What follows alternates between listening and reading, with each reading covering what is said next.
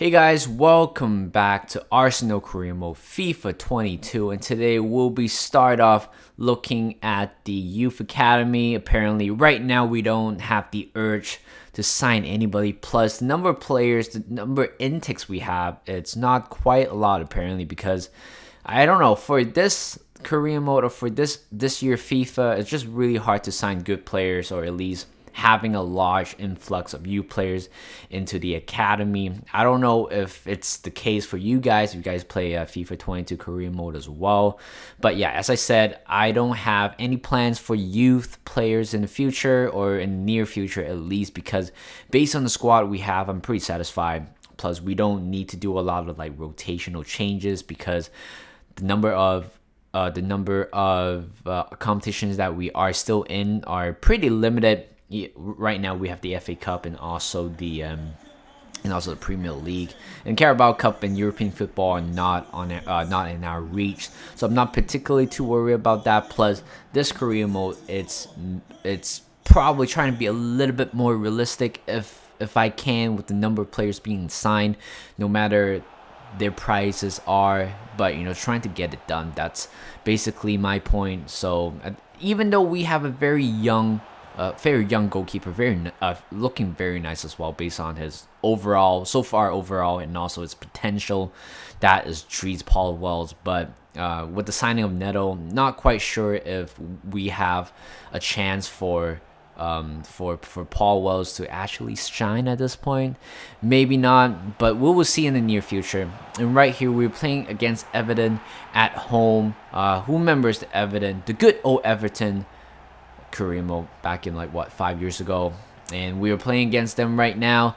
Despite conceding the first goal very early in the game, we answer one back with Odegaard scoring. And for some reason, Odegaard has been scoring a lot of goals in comparison to Lacazette. Who remembers, like for the first few episodes, Lacazette keeps scoring goals, a lot of goals too, and all of a sudden, Odegaard is actually catching up in Lacazette goals tally, which is pretty interesting based on what.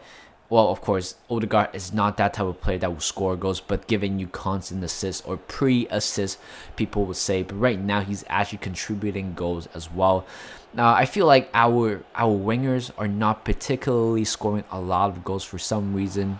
So having another source of goal scorers are very important as well, which is like Odegaard right there just scores another goal. In the previous episode, you know, he scored a hat trick as well, so I'm not particularly too afraid that we couldn't score any goals. And right here, Lacazette could have a chance to take the lead right there, but then something is just off. I feel like something is off in our game, or in the spirit of the game, because in the last game against Liverpool, we have so many shots. They are just tiny bit away from scoring the goal, and we couldn't score a goal, and then Liverpool beat us, and then here comes Everton. We couldn't score that goal from Lacazette, and all of a sudden everything just changes right there. Then Everton score one, and we try to get one back, we just couldn't, and just like that, we lost to Everton 2-1 at home. And again, as I said, we have a lot of chances, but we're not taking them, and I'm afraid this is what I call the snowball effect. Feels like it's a snowball effect, isn't it? Losing to Liverpool, and then right now, well, actually no, the snowball effect starts back in Chelsea. Even though we beat both of the teams, but it was a very hard fought teams in the end. Very hard fought spirit. But I would say, yeah, Liverpool game kind of started after all, missing one chance and then continuing losing the rest of the game. And right there in the last game, Everton, one main chance, and then after that, Everton bite us in the tail. Both sides of the merry side have scored or beat us like back to back. Not very fun, but we are, well, I don't want to say this, but we are out of the FA Cup, which means at this point the only focus we have for a silverware, potential silverware, is actually the Premier League. But losing to Liverpool in the last game, that pretty much sums up everything. And at this point, it's really hard to predict whether if we still have the chance in the title race or not. well, it is going to be very tough with Liverpool and the amount of fixtures or the number of fixtures what we have remainder in the season is going to be a very important one as well. So back here again, we are playing against Watford away from home, scoring a very early goal and then conceding 2 consecutive goals. And of course, that pretty much sums up our defense at one point. I'm not saying our defense are really bad, but it can be very, very inconsistent at sometimes.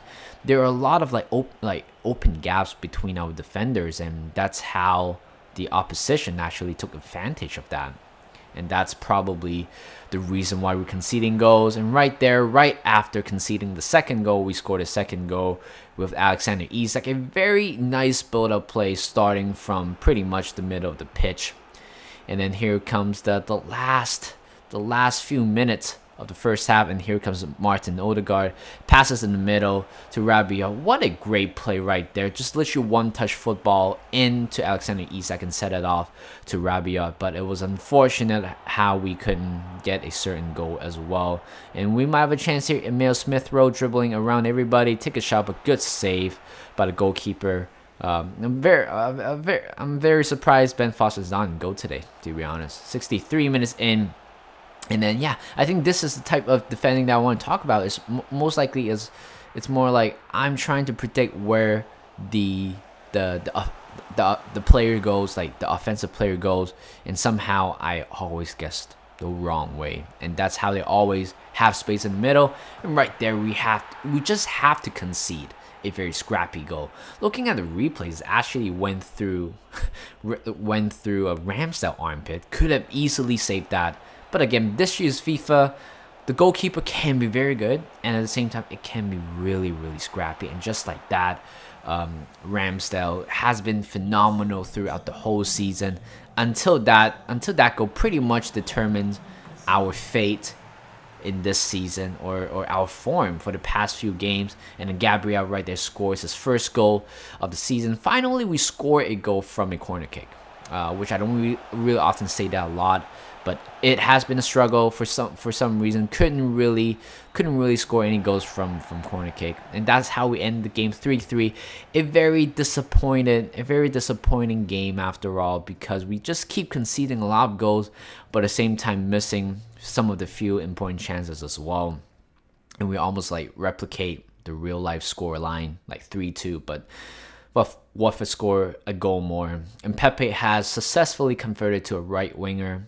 And I did mention about Pepe in the past, where not sure if he still has the future at Arsenal, because again, I think back in two FIFAs ago, FIFA 20, he was really good. Apparently has the potential to be special, or at least hitting 88, 89 rated. But for the past 2-3 years, after arriving at Arsenal, he just hasn't been performing, and I thought last season, in the last few games, he has been scoring quite a lot of goals. I thought, okay, you know what, maybe it's for him time to shine, but turns out it's not it, guys. It's not it.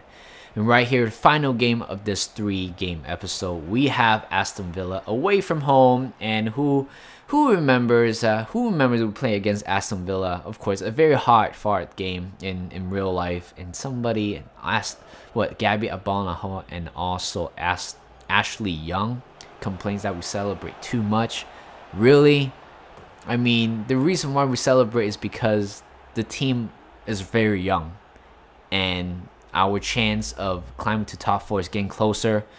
Plus, we have a very, very rough last like 5-6 years, and of course right now we have a chance to go back to European football. How could we not celebrate? So you know what, I'm gonna take it out on them, or out on this game. And right there, we scored 2 goals already, and Aston Villa couldn't really get a touch to us until in the 37th minute. Eric Bailly right there, just again, my defensive problem, where I just couldn't really tuck in to any of the players and allow the offensive players to actually turn very easily, just like that. Could have prevented again, but I know my defensive ability in FIFA is not the brightest. Trying my best still, but it is what it is. Trying to score as many goals as possible. That's why I keep emphasizing the amount of chances that I missed. And right here, Alexander Isak go through the defender, but I try to chip it over Martinez, but Martinez is a good player. And we loses the ball right here. And then, yeah, we just make a lot of mistakes at the back so far. And Rams have to clean up our shit, literally. And we beat Aston Villa 2-1. A very, very tight game. A very tight game overall, but it would have been a huge problem. I mean, we are still definitely in the title race, but it would have been a big problem if we somehow lose 2 points here at the Villa Park. So, but thank God that didn't happen. Instead, we continue. We kind of continue our way through, I guess. And right here, we're trying to change the formation just a little bit. This is a formation that I'm trying to stick with throughout the whole season or remainder of the season, where it is going to be a classical 4-3-3 as usual. But this time, Partey is playing at the number 6 role, I guess.